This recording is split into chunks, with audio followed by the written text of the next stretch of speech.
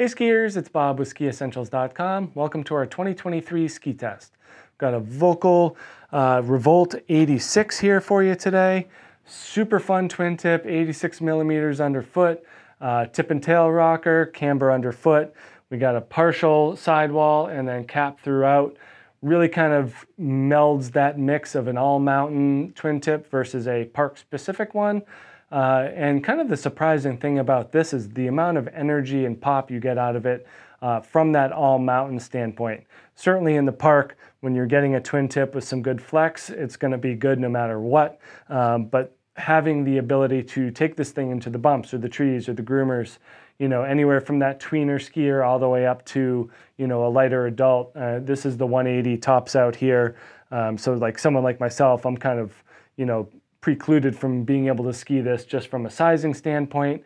But even on the 180, I was pretty surprised at how much energy you get out of it.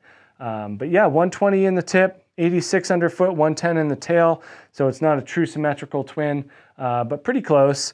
We do see a multi-layer wood core in here, as well as that tip and tail rocker. But just a really great overall choice for, you know, younger, more athletic and bouncy skiers who are looking to do everything. It's got some heft to it as well. I'll put it on the scale in a sec. But we do see that tip rocker, you know, not a ton. You do want a little bit more camber and pop in your park skiing. Same thing with the tail. You know, it's minimal, but then we do see that nice splay in the twin tip for, you know, backward skiing tricks and other stuff like that. On the scale here in the 180, 1,920 grams, so we're almost at a 2,000 gram ski for what you might think is just a simple lightweight twin tip, but it happens to be, you know, just that much more. So having that extra weight in there helps not only with stability and power, but also durability. So anyone who's skiing park or pipe for any amount of time knows that, you know, those forces and that energy is a little bit different than just straight trail skiing. So having that durability there goes a long way in keeping, you know, park skiers and all mountain skiers who are pretty hard on their gear happier for sure.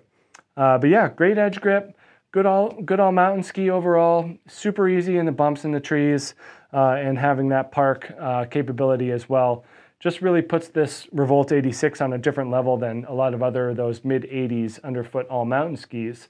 And a lot of people that are, you know, more, you know, kendo focused or Kanjo 84 might overlook this, but that doesn't mean that it's the wrong ski. Certainly has a lot of different applications other than just riding backwards through the park. So definitely make sure to check this thing out. This is the Volkl Revolt 86 for 2023 at Skiessentials.com, and we will see you out there on the hill. Bye.